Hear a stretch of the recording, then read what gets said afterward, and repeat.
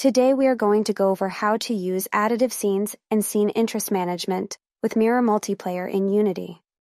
There are different reasons you may use additive scenes for your game. You may want to load a sub-scene into the main scene to be visible only by certain players when they are in range. Load multiple instances of a sub-scene and assign players to an instance of the scene to play matches independently, or load different scenes per level or room the player can teleport between. You can find examples for each in the mirror examples, but I will be going over in more depth how to set up additive levels, or rooms, where each player can move to and transition between scenes in a world like you may see in games such as Stardew Valley. Players will be able to see other players that are in the scene or room with them, but won't be able to see other scenes or players that are in other scenes that player is not. First, we are going to make a few changes to our project from previous tutorials. We want to make an offline scene for when the client or server has stopped, an online scene which will also act as our persistent scene to keep track of data between scenes, and then our room scenes which we will be able to move between. Let's start by changing the name of our main scene to offline scene. I'm going to be using the Network Manager KCP object for this tutorial, but you can also use the Network Manager Steam object if you prefer. We are going to set up our own Network Manager anyway, so we will be making changes to the Network Manager object. Create a script called My Network Manager. This will allow us to customize our own class that inherits from Network Manager. We can use it to override certain functions that will give us more control for our game. Add the Mirror Library class at the top and change this script from a mono behavior to Network Manager. Also include the System Collections generic and Scene Management libraries at the top, as we will be needing those as well. We are going to start by setting up all of the scene variables that will be used to keep track of which scenes to load. First, let's get the name of the starting scene that players will spawn into when they connect to the server. Then we will get a list of all of the scenes that we will need to load. I will show an easy way to get these in a second. We will have a list to keep track of the loaded scenes.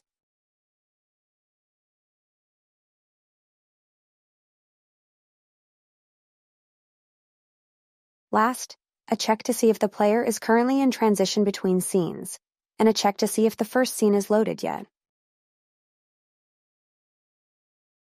In the Start function, we will load the scenes that are in the build settings. We can get the scene count using the Scene Manager library. Subtract 2 because we don't want to load the offline scene or persistent scene. Those will already be loaded by the Network Manager.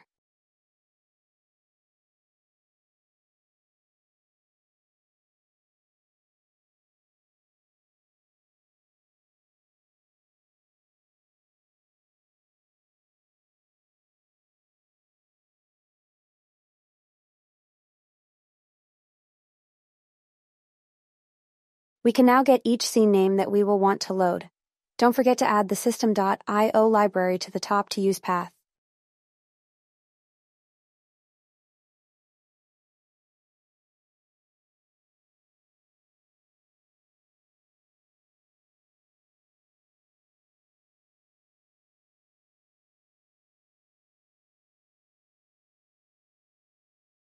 Now let's create a coroutine method that will load the scenes.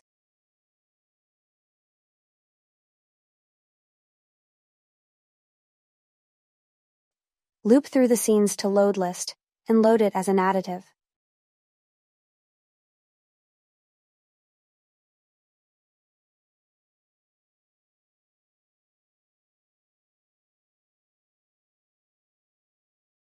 If you are creating a 3D game, make sure to change local physics mode to use Physics 3D.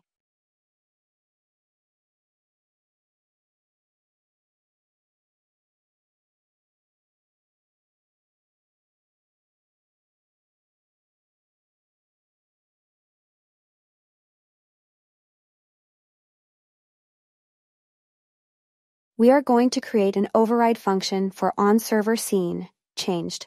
And if the server is changing from the offline scene to the online scene, it will start the coroutine to load all of the scenes.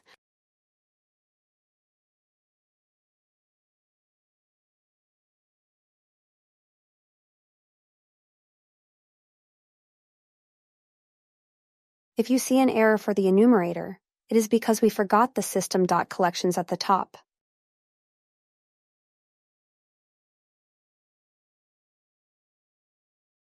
We are also going to create an override function for onClient scene changed. In this, we will only use a check to see if the client is already in a transition.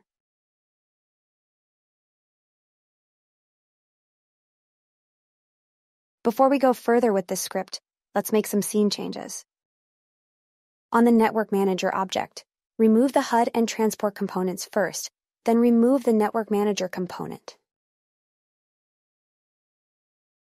We will add our new MyNetworkManager component to this object.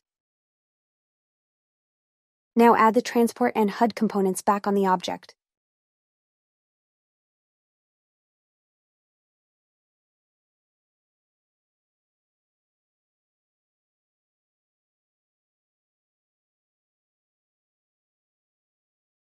Let's change the settings again. Drag the player prefab into its field. Uncheck Auto Create Player. We will be creating it in our script.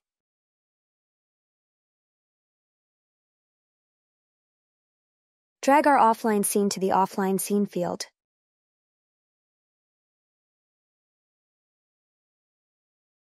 We can go ahead and create the other scenes we will need.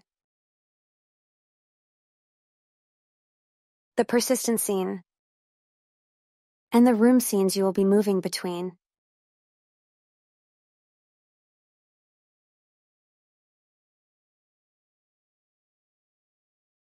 Drag the persistent scene to the online scene slot on the Network Manager.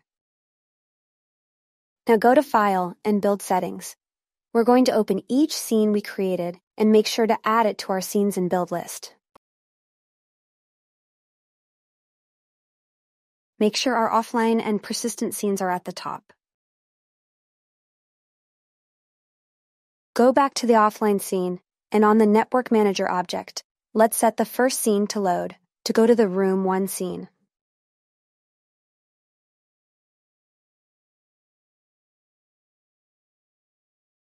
Last, drag the Network Manager object to the transport field. We are now going to set up a screen fade transition. Create a canvas and then an image object attached to the canvas.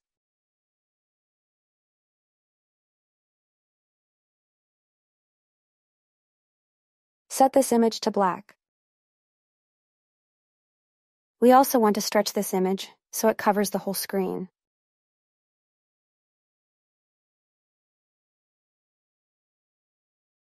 Disable the screen image object.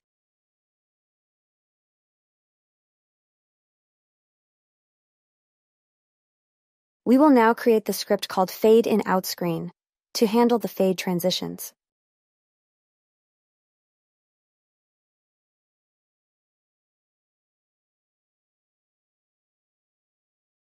In this script, add a speed variable. At the top, add the system collections and Unity Engine UI libraries.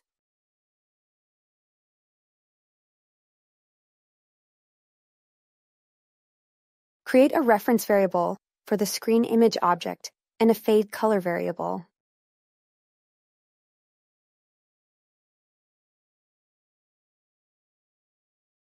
In the start function, we will need to set this object to Don't Destroy on Load, so it stays between scenes.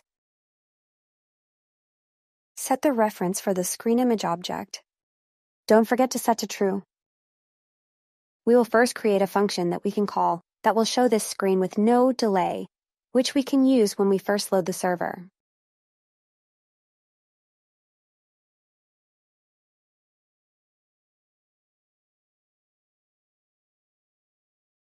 This will set the screen to be visible.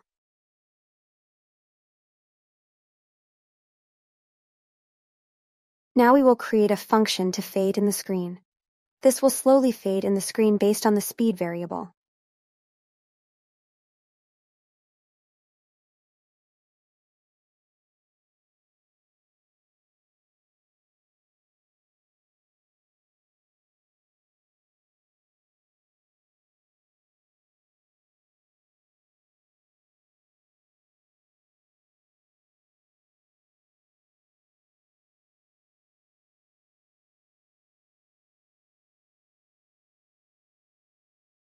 Now the fade out function, which will do the same, except fade out the screen.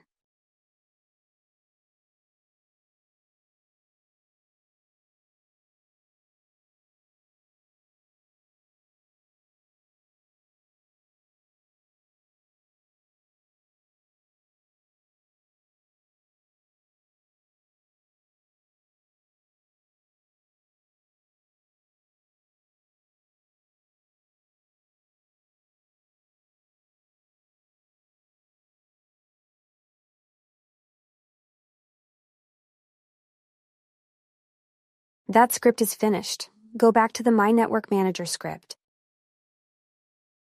At the top, let's create a reference to the Fade and Out screen script. We're going to create a new function called Load Additive, and we will pass a scene name. In this function, we will call Screen Fade In.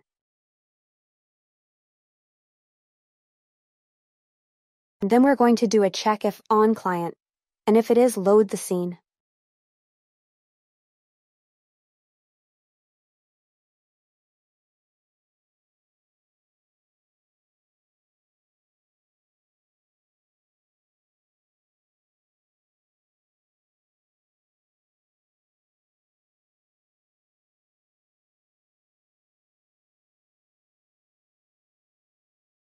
Once the game has loaded the scene, we can set as loading scene and is in transition to false.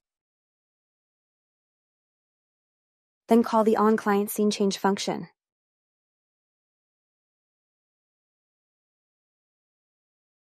I'm going to do a check to see if we are loading the first scene or not, and set a wait for seconds.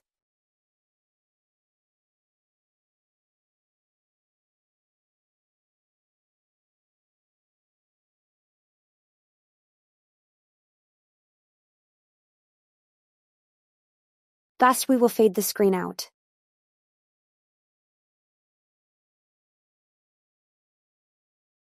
We are going to create a similar function for Unload Additive, and also pass in a scene name.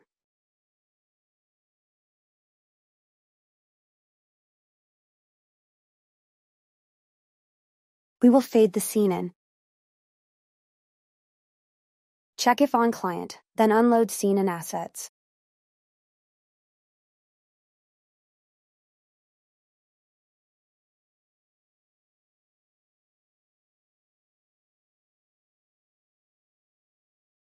Set is loading scene and is in transition to false, then call the onClient scene change function.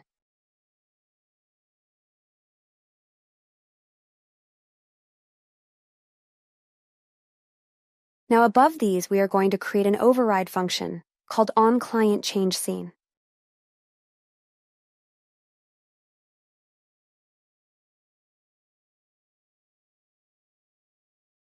We will check whether the scene operation is unloading or loading, and call that coroutine.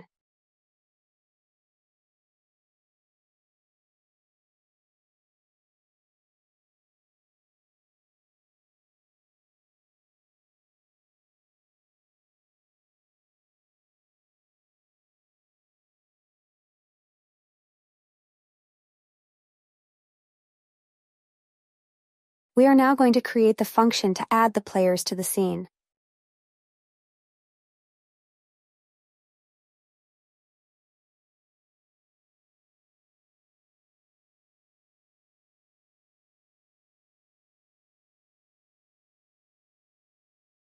Find and loop through all network identity objects and set them active.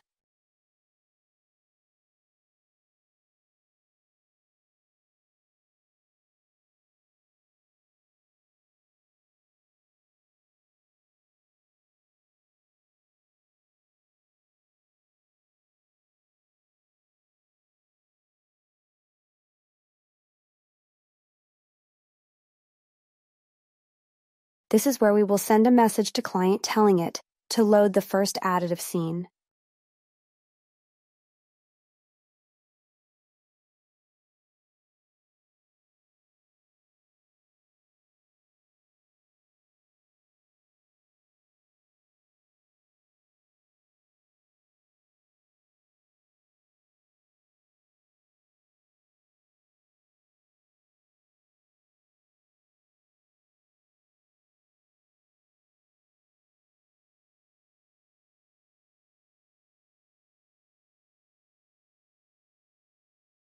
We can use Get Start Position to get the starting position for the player. Instantiate the player and set the player position.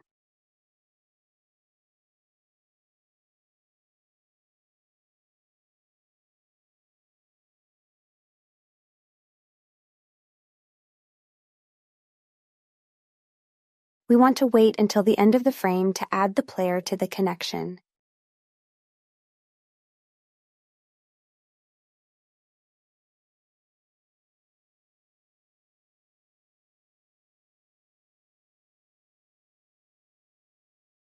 Now that function is finished, we need a place to call it. We are going to create an override function for onServery and call the addPlayerDelayed function.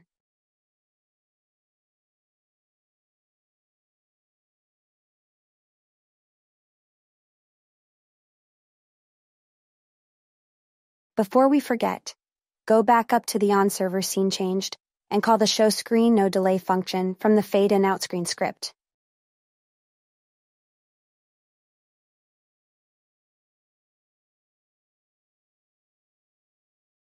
Save and go to the ScreenFadeCanvas object. Add the FadeIn/Out script component to it. Now on the Network Manager object, drag the ScreenFadeCanvas object to the FadeIn/Out reference setting. If you'd like to support this tutorial, and also the development for the game I am currently working on, Homeslice, check out the Patreon, which I will link below. Now back to the tutorial, thank you. Let's edit each scene. Go to the persistent scene and remove the main camera. This is where you can add your game managers.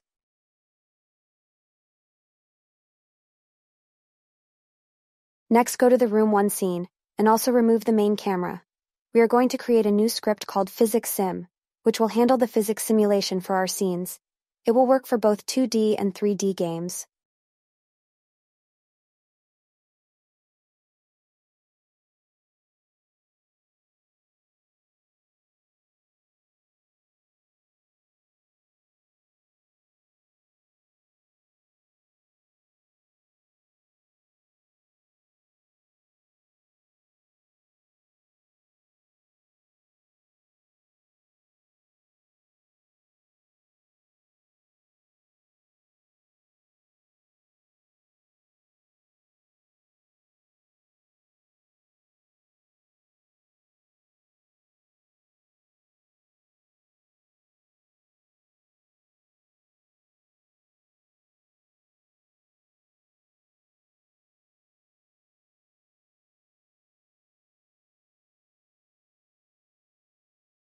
Because Unity doesn't simulate physics for these scenes, this script will get the physics and simulate them for each scene.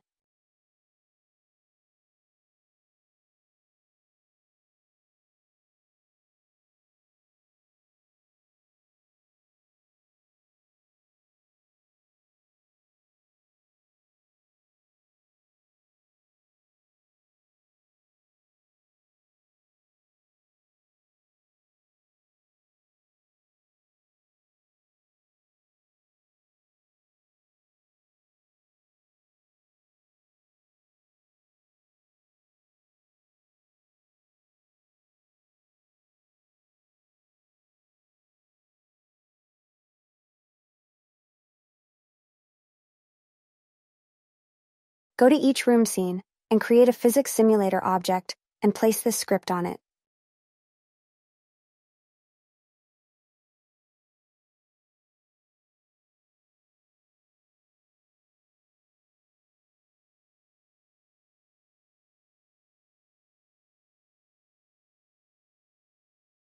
Save and go back to offline scene. We are going to create another script for camera controller.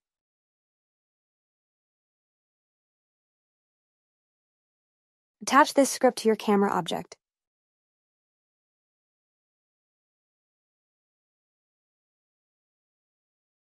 In the start function for this script, set it to Don't Destroy on load so it stays between scenes. You can play the game to test the screen fade at the start.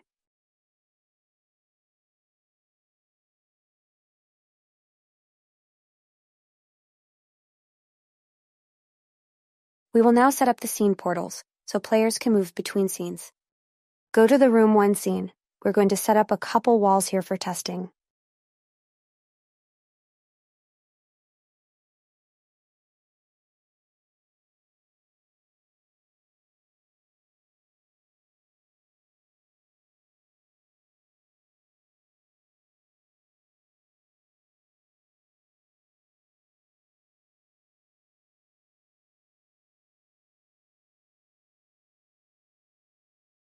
Then in the Room 2 scene, we will change it up so we can tell the scenes apart.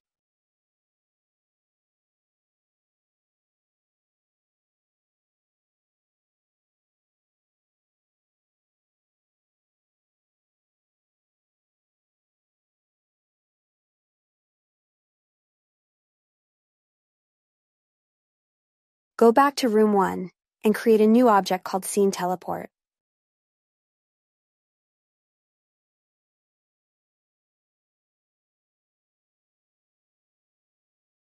Now let's create a script and call it Transition to Scene.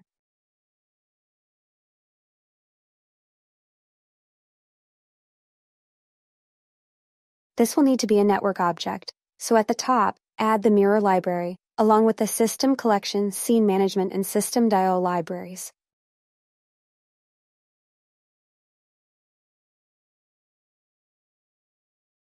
Then change it from mono behavior to network behavior. Let's make a reference to our My Network Manager and fade in out screen scripts.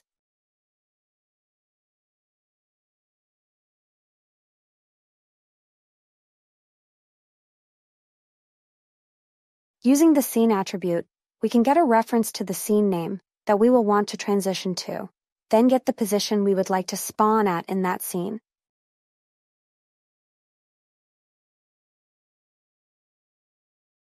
Get the references in the awake function.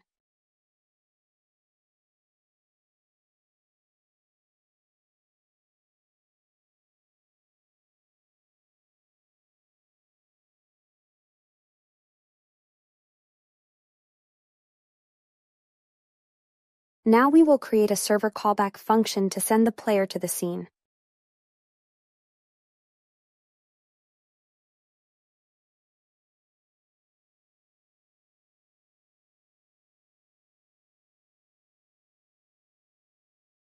We will do a check to make sure it has a network identity.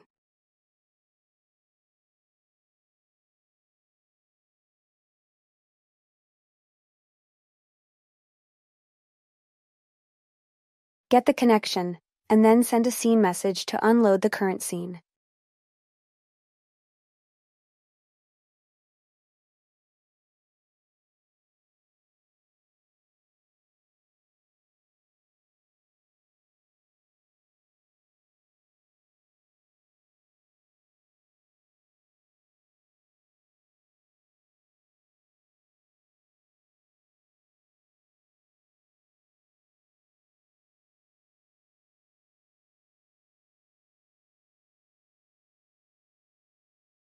We will set it to wait a few seconds before removing player from the connection.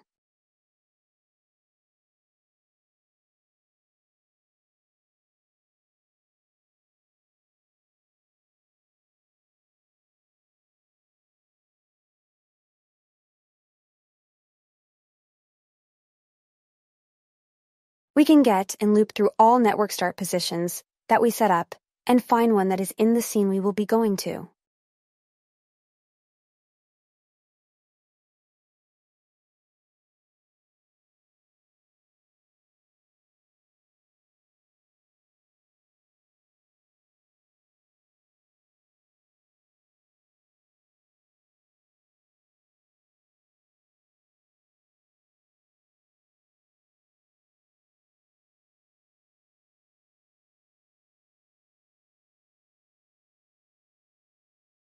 Set the player position. Then we can move the player to the new scene and send a scene message to load the scene.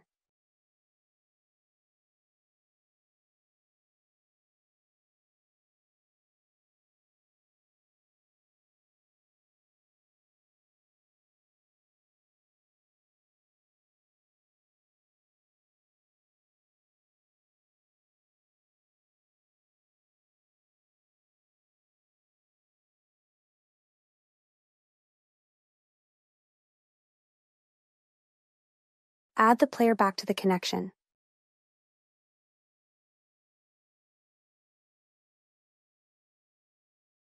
Last, we will set the player script back to enable.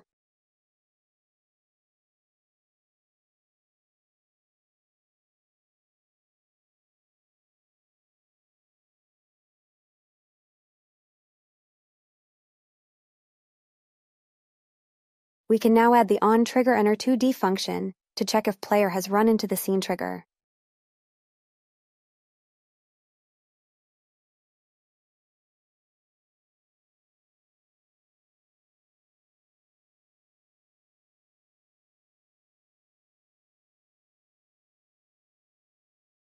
Disable the player script, and then only if on the server start the Send Player to New Scene coroutine.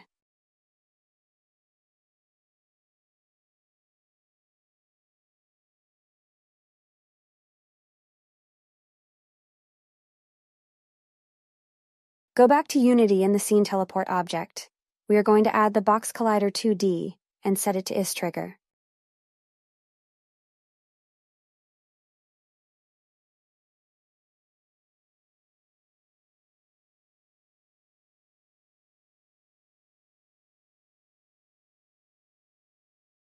Drag the Transition to Scene script to this object.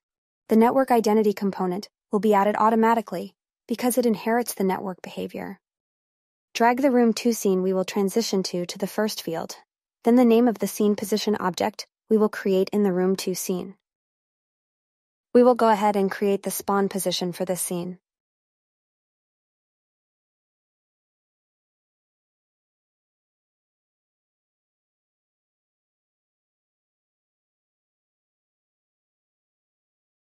Now go to the Room 2 scene and create the scene teleport that we will use to get back to Room 1.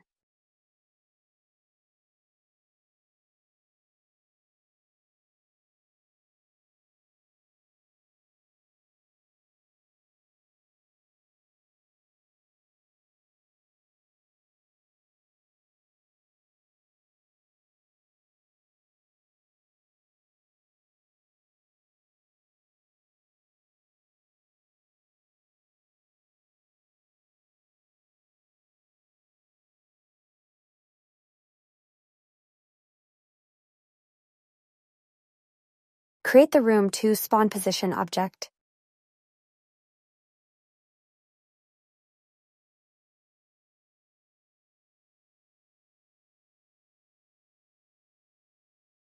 On the Room spawn position objects, add the Network Start Position component.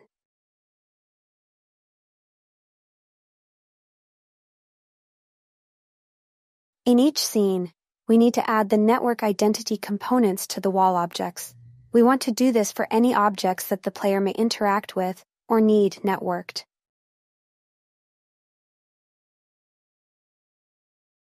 For any static non-networked objects, such as buildings and other scenery, we will set up an environment object and attach the Network Identity component to it. This is where you can place trees or other visuals.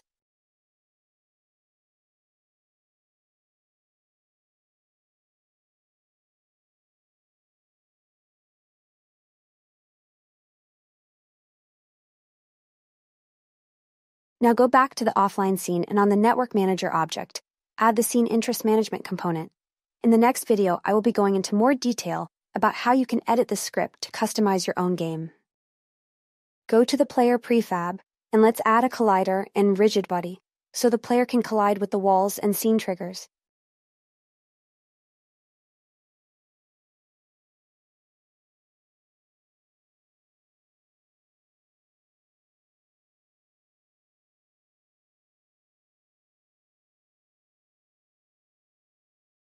Set angular drag to 0 and gravity scale to 0, the collision detection to continuous, and interpolate to interpolate.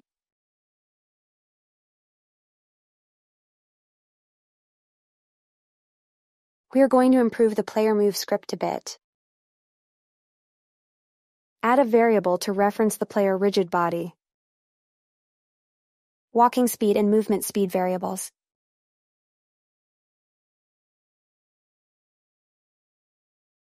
Floats to keep track of the input.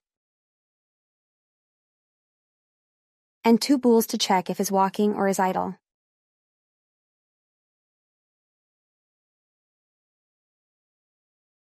In the awake function, get the rigid body.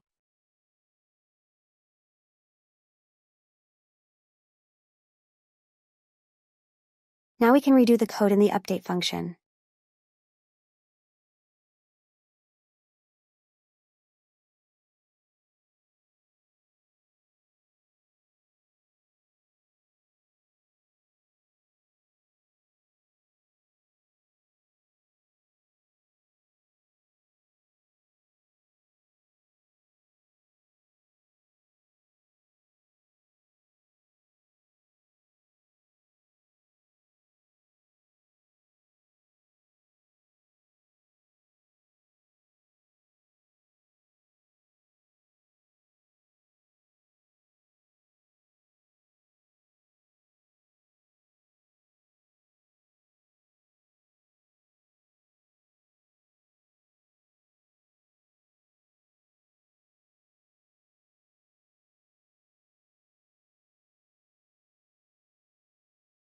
In fixed update, we will move the player.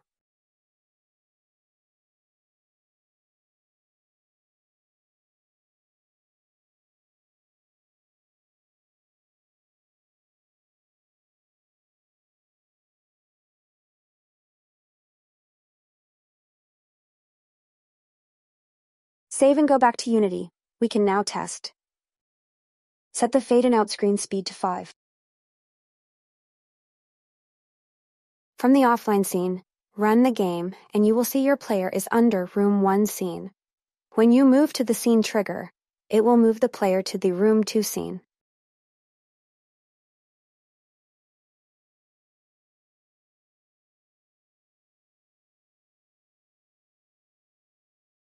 You will see it's slightly different for other clients. When you join the host as a client, you will only load the current scene and the players will be under the persistent scene. On the host player, they will have all scenes loaded, but only the current scene will be visible.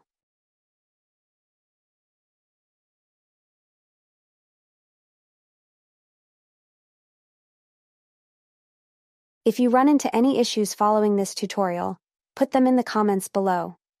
If you'd like to support this tutorial, and also the development of my game, Home Slice, check out my Patreon, where I will be sharing gameplay clips, exclusive designs, and more as the game progresses.